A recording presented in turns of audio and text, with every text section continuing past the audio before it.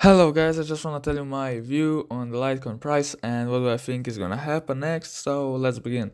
Uh, I wanna be as fast as possible cause I need to go to the toilet and I'm late on football, so don't blame me please.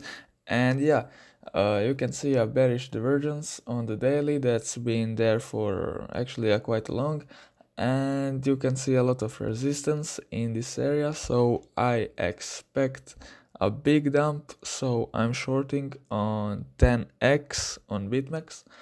And yeah, you know the drill. Not a financial what the fuck, how do you pronounce that?